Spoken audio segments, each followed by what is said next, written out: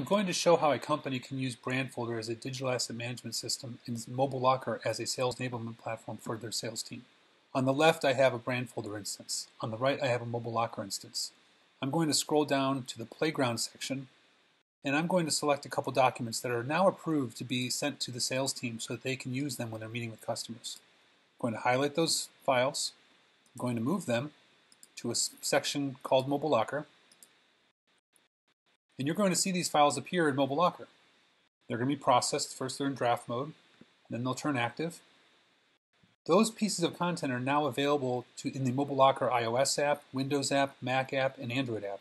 So if a sales rep is out in the field, they have immediate access to those pieces of content if they're in the groups that have access to that content. So I'm going to pull up an iPad here. I'm going to open the Mobile Locker app. You can see that I now have access to those 4 files. So if a new piece of content gets approved and needs to be published to the sales team, let's say this file is ready. We're going to move it to the Mobile Locker section. It's going to appear in Mobile Locker. And then let's say the rep was out in the field and they open their iPad at some point later in the day. Mobile Locker is going to check that there's a new piece of content available, and there it is. So then if the rep needs to show it to somebody or meet with somebody, they can open that file.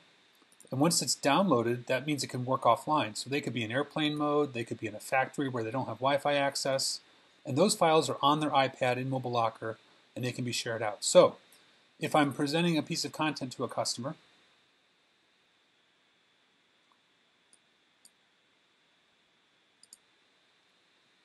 I can share this piece of content with somebody via email. Press the share button, type in their email address, and Mobile Locker is going to send a trackable link to that person. I'll pause so I can show you what the email looks like. The recipient received an email which looks like this. Mind you, this email can be completely customized to the client. This can have all of the Sonata branding, colors, etc. This is just the default template. When the recipient clicks this View File button, it opens that file in a special viewer. This viewer is recording who's looking at the file, when they looked at it, and it's capturing analytics about which pages the user is on, the recipient is on. So if I go back to Mobile Locker and I refresh this screen, as the sales rep, I received a notification that my prospect just opened the file. And you can see that I can track and see exactly how much time they've spent on the file. If I refresh this, it says they've spent 10 seconds so far. Now it's 25 seconds. If this was a multi-page PDF, I would see a list of all the pages they spent time looking at. So if this is a 10-page PDF file, I can see that which pages are attracting the most attention. Here's an example of a PDF we've sent out to prospects over several months. You can see on the right, if Mobile Locker is recorded, how much time has been spent on each individual page. If I want to figure out if anybody's ever going to page 10 of this PDF file or page 11, I can look in here and see that 7% of the visitors of the time spent have been on page 11, 78 minutes total, and it's been viewed 130 times.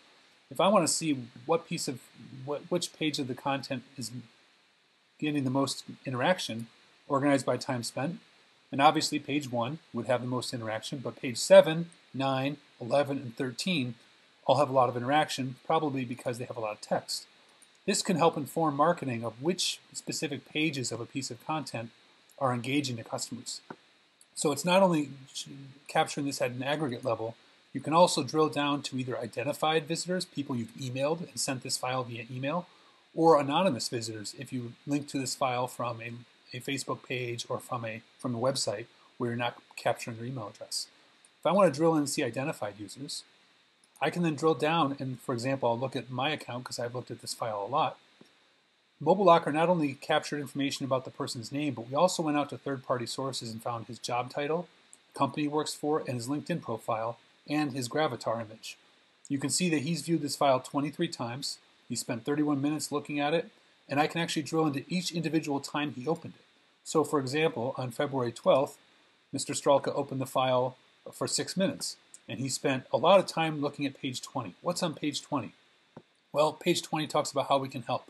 So if I were the sales rep who had sent this file to somebody, and he spent a lot of time looking at this page, the next time I call him, I know what to ask him about. I know what to talk about because I know he's really engaged in this page and also in this page. So it helps me craft the conversation to be most relevant for them. So that's some of the analytics that Mobile Locker provides.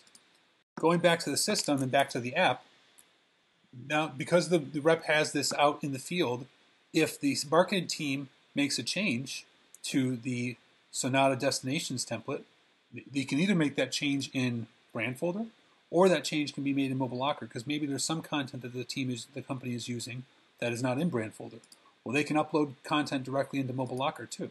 Mobile Locker and content can be a PDF, Word file, interactive HTML, YouTube videos, etc.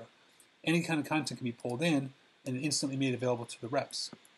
If a piece of content needs to be deactivated, so it's no longer available, an administrator would just log in and press deactivate. And then the next time the rep opens the Mobile Locker app, that piece of content, that Banff travel brochure, just disappears from their app. At no time can a rep ever have access to a piece of content they're not supposed to have access to. If we reactivate it and the person opens the app again, that file is made available to them again. They have to re-download it because it was deleted from their iPad, but it's made available again. So that's how you can control groups, access permissions, updates, and make it very easy for when a rep is in a selling situation, they have the content they need and only the content they need available to them. That's one of the benefits of showing how the integration between Mobile Locker and Brandfolder could work. Thank you.